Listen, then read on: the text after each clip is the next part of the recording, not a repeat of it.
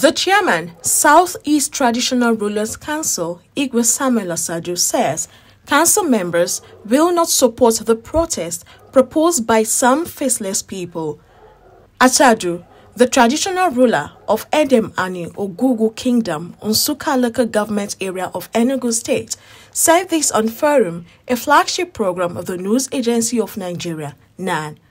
The chairman urged government to engage more and continue in initiatives to better the lives of Nigerians. Nobody wants to have protests in the country, even peaceful, because peaceful can be filtrated by, miscreants and then the spoil things. And it's easier to destroy than to build.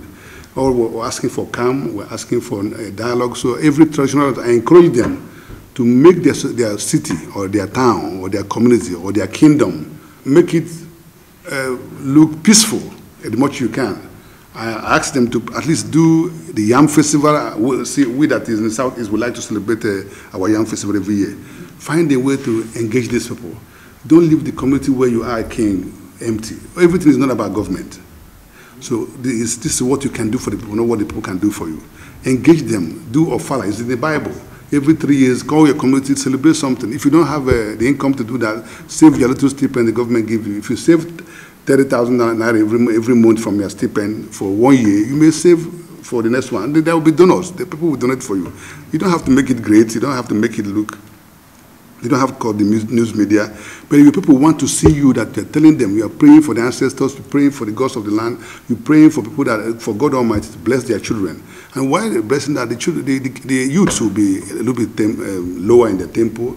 They will feel participation. Engage them, even in grass engagement, constructive engagement.